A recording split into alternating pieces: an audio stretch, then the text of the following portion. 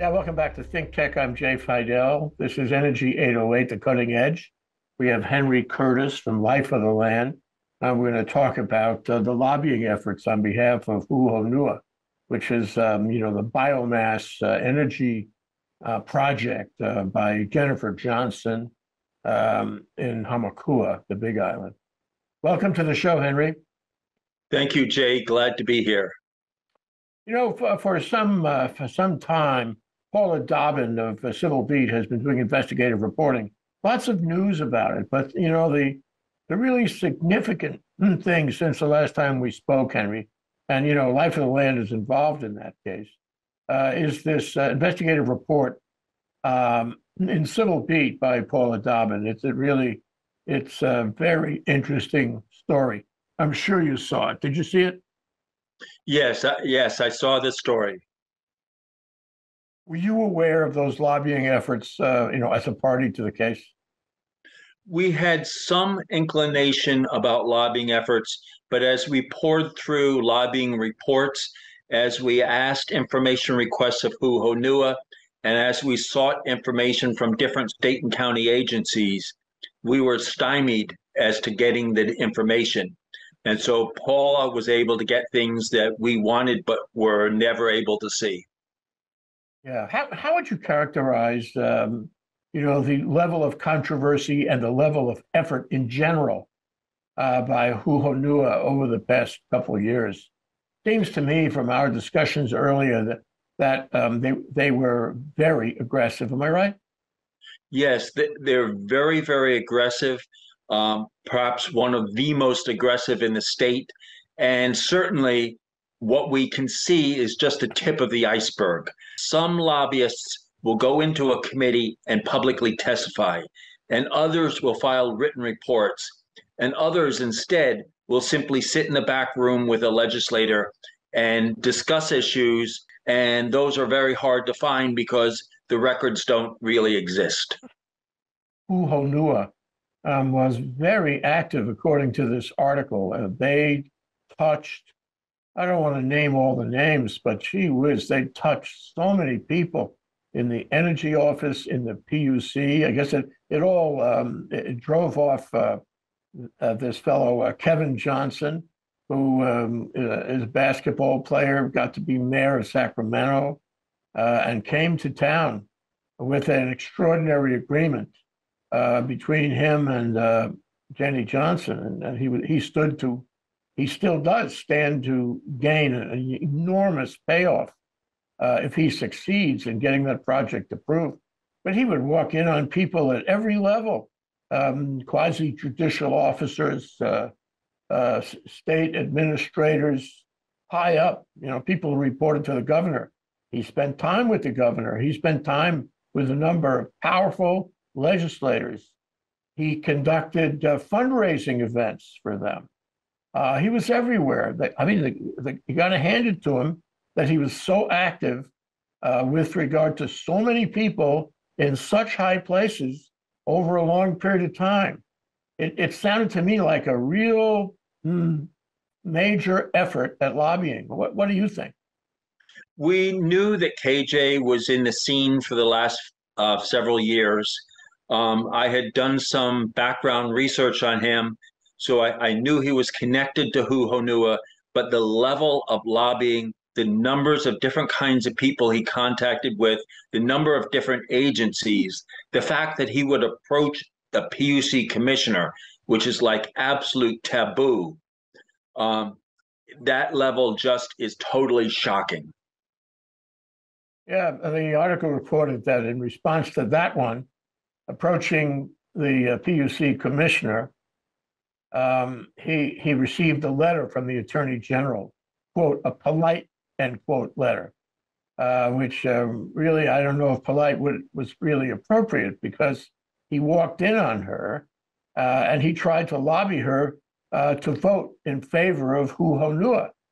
That's pretty extraordinary. Try that on a circuit court judge. Try that on any judge, and you'll see what happens to you. It won't be pretty.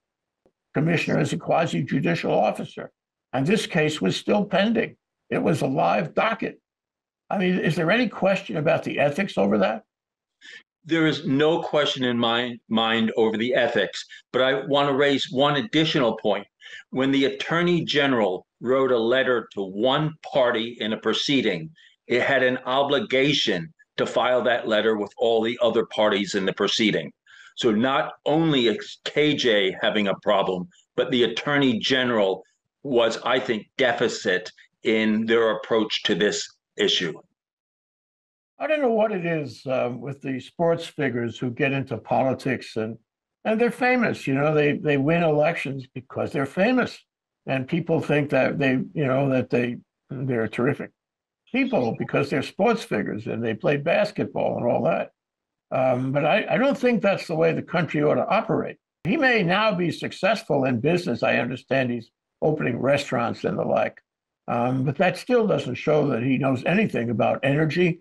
I recall $50,000 a month. Then he's got some kind of contingent deal if he succeeds in changing the vote of the commissioner or the court. This opens a whole can of worms for me because we have this very controversial case. The stakes are very high. The number of parties, including parties like Life of the Land, a lot of parties involved. A lot of people are watching it. ThinkTech has covered it many times, and so has the press in general. So has Paula Dobbin at Civil Beat. But this puts a new light on it. To elected officials, appointed officials, officials who hold the public trust are out there talking to a fellow who is obviously trying to persuade them in every way possible. This does not make you, talk about confidence in the government. This does not make you feel confident about the government, does it? No, and the fact that the legislature was having an investigative committee looking at how to decrease lobbying and how to fix the legislature to make it more open, while at the same time a number of politicians were meeting secretly with Hu Honua, figuring out how to ram something through. That just shows that we're at the very tip of the iceberg, that we need a massive overhaul and cleaning out of the way government is done. And sunshine would be the solution to that, to require far more openness about what is going on. Yeah. I mean, there are those, including you and Life of the Land and me, that feel this project is wrong on a number of levels. It's wrong substantively, in terms of the environment. It's wrong substantively in terms of climate change, and it's wrong procedurally. If this project gets approved, it will be a statement on the dysfunction of Hawaii state government. I'm sorry to say, Kevin Johnson or not. You say to yourself, "Gee, are we like that? Can we be had?" And I'm concerned not only about Hu Honua, but about any project which can be lobbied, into conclusion, into approval, simply on the basis of big bucks. This is a concern that I'm sure you agree. I want to ask you if you do agree. This is of concern not only to Hu Honua, but to any project. It is absolutely of concern to us. And it really raises, I think, two issues. One, whether we let money control how we decide things, whether simply the person with the biggest bucks in their pocket gets to decide what we do. And second, how much of it is required to be reported. So, for example, if you said to a corporation, if you do this kind of lobbying and you don't report it, it's a felony for the senior members of the management of the company. That would send a really strong shockwave towards corporations, not to the corporations that are doing the right thing. And many businesses are part of the right process. But it would take the stinking apples and say, if you get caught, you're going to be in serious trouble and your officers are going to risk jail time. And that may send a message that we need to be focused on the issues and not who can buy whom. There's a apparent vagary about exactly what lobbying is in the state. I don't know all that much about it, but I suspect that that there are people who are saying, people on the Jennifer Johnson side of the equation, who are saying, oh, no, no, this wasn't lobbying. He's just a very friendly guy. Right. So the clearest signs of lobbying are either when you give money to a politician or when you talk about language for specific bills, like the bill moving through the government this past session, the legislature, which called for requiring firm power energy. That was being pushed by Hu Honua behind the scenes. What is the state of the law on officials accepting the lobby? In my mind, we have fairly weak laws on really disclosing all the information. There are a number of loopholes that you could drive huge cement trucks through in getting out of things. I remember decades ago going to a single fundraiser. We rarely ever attend a fundraiser, but we went to a fundraiser and I saw a lobbyist hand a politician a stack of an envelopes full of checks, but each of the checks was like $1 or two less than the limit that you would have to report it at. So it was a way of, and I didn't see the individual checks, but if you go back and look at the financial forms filed by the legislator and compare it to the fact that one person handed them the envelope, we have serious flaws in reporting requirements. And there are many ways of strengthening that. But unfortunately, the politicians who are in office do not want to see the system changed because some of them are very comfortable in the way things operate. Okay, well, it was very interesting that within this year, there were some indictments of sitting legislators who took money in envelopes and all that. And what is interesting about that is that they were federal indictments. And who's missing from this? Where are the ethics organizations that's supposed to govern the legislature and state government? Why is it necessary for the FBI to come over here from the mainland and investigate things that are happening under our noses? Why is it necessary for the United States attorney, to prosecute when we have state agencies that could themselves prosecute and do other kinds of investigations? But they seem to be missing from the stage. Do you have any feelings about that, Henry? Yes, I strongly believe that the state ethics commissions do not have the legal authority or the will to crack down. And there are ways of significantly strengthening it. One would be to put it into the state constitution, certain requirements that would both be on reporting and would also be on at least some level of public discussions about the legislative process. I mean, I can remember seeing hearing notices posted for the first time after a hearing was over. And you get all kinds of excuses about why it happened and everything, but that's not a 7-day sunshine, that's a negative sunshine. We'll tell you about it after it's happened. Right now, we know what KJ did, but they were around a long time before KJ, and we don't know who the other people were who were lobbying for them and what they did. So I think the exposure by Civil Beat and Paula Dobbin is just sort of the tip of the iceberg. There may be much more that she doesn't know, and that certainly we don't know either. This doesn't feel good in terms of keeping the state honest. You get all these, comments by officials about how they're going to clean it up, but they don't. I mean, have you followed? Is there any news on those state legislators who were indicted earlier this year? I haven't heard too much. Anything happen? No, I haven't heard much either. I think it's ironic, even though we need more of a 2-party or 3-party or 5-party state, it's ironic that 2 Democratic legislators were caught and the Democratic leadership turned a blind eye and the voters had to vote in Republicans to replace the Democrats.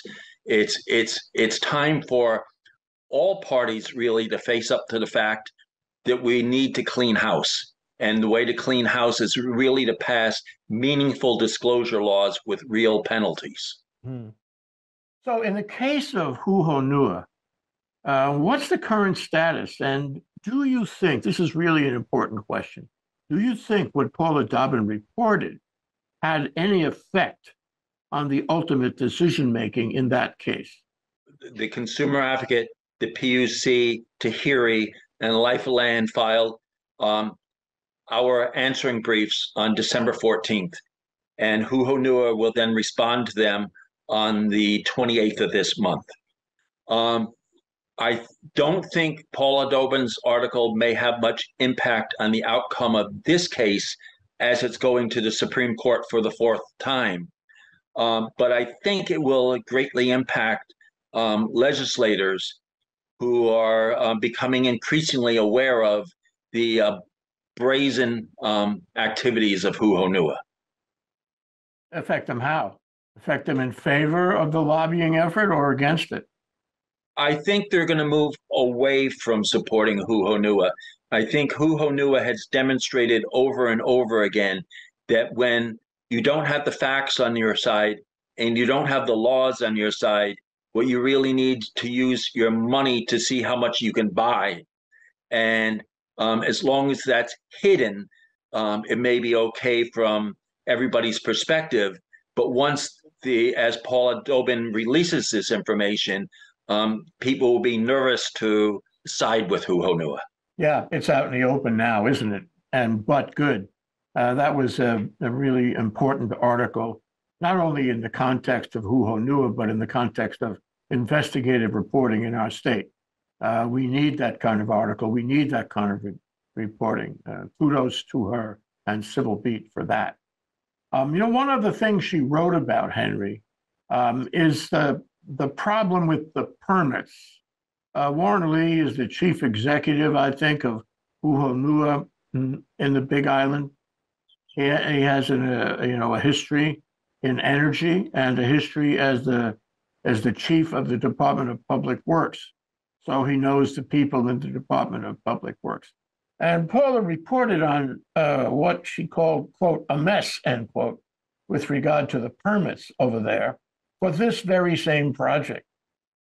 Well, on the one hand, we have been searching for and trying to get the records on all the outstanding permits that Hu Honua has for both the County of Hawaii and the Department of Health and maybe others. I think her article really highlighted how at fault Hu Honua is in getting numerous permits to construct buildings, to inspect them, to occupy them, and they had simply, as they say, gotten verbal assurances from somebody or other who no longer works at the department. But this is a real mess. It's something we've been trying to get at a long time, and it's something I think the Public Utilities Commission is actually moving forward correctly. They are now requiring all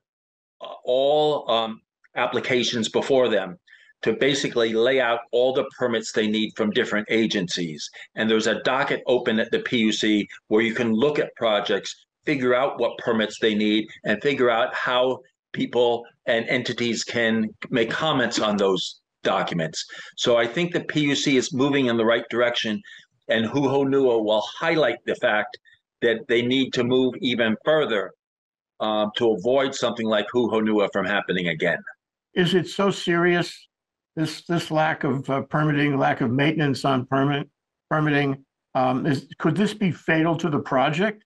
From what we know now, how much is necessary to correct the problem, the mess in the permits, and is it correctable? What I don't know is how many of the permits are simply ministerial that the county will sign off on. How many of them can be questioned on different ways? We have been seeking this information for a long time, and Hu Honua has been hiding it from us, refusing to answer questions. So I don't know. Well, one thing I do know is they said the project could come online in 2019 if only the PUC had approved it. And with the fact that they didn't have injection wells, they have problems with other DOH permits, and they have all these outstanding county permits. Obviously, that was an error on their part. And we need truth. Businesses that tell the truth should have an advantage over companies that intentionally lie and hide stuff. Well, that raises an interesting question. I mean, your Life of the Land has opposed many projects on the basis of larger issues, environmental issues primarily, I guess, and cultural issues and climate change issues. And so some of these failures are technical failures. And they don't really go, correct me if you disagree, they don't really go to the heart of the matter. And yet they're useful in terms of opposing the project. How do you look at that, Henry? I mean, if it's a technical violation, are you gonna raise it in order to use it as a way to stop the project, or is there a line that you don't cross there as an activist, as an environmentalist? We can say, I'm not going to play this. This card, can wait for some other time.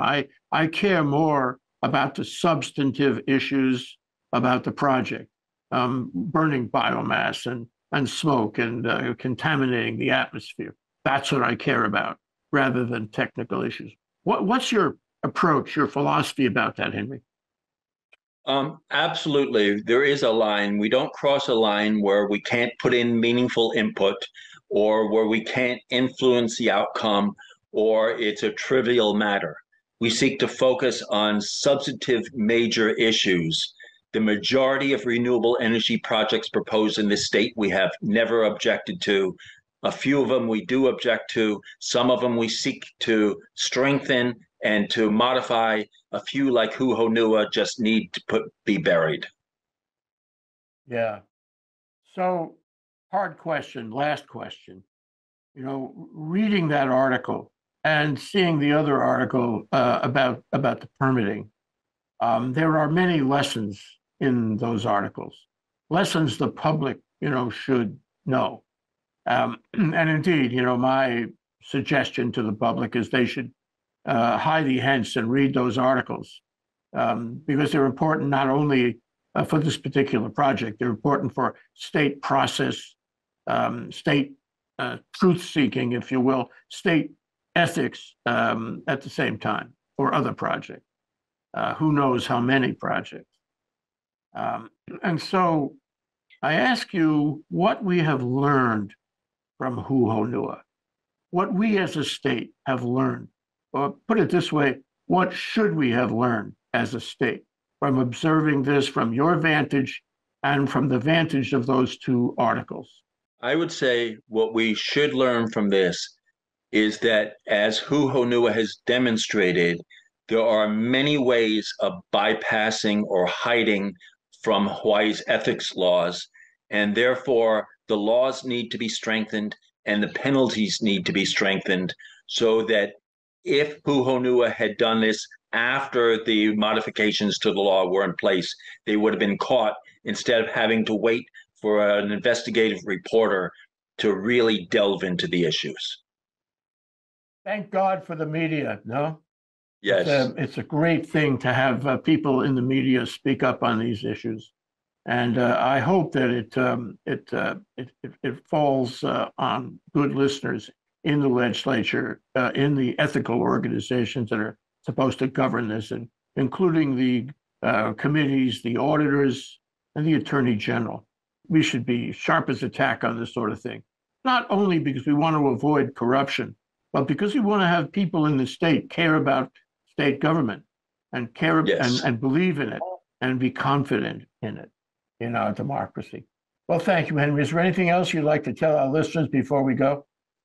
Just thank you for all your investigations and all the great work that you have done. Mahalo. Mahalo to you, Henry, for your work. Henry Curtis, Life of the Land. Aloha.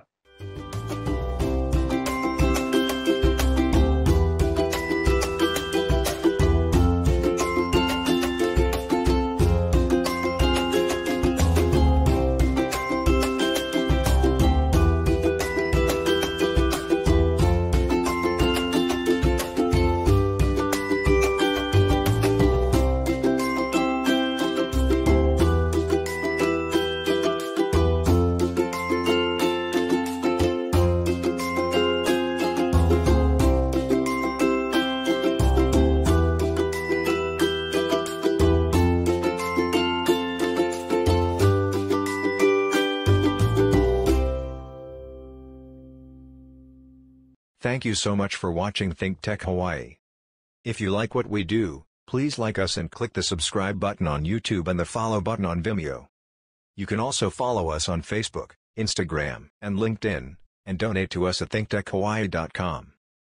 Mahalo.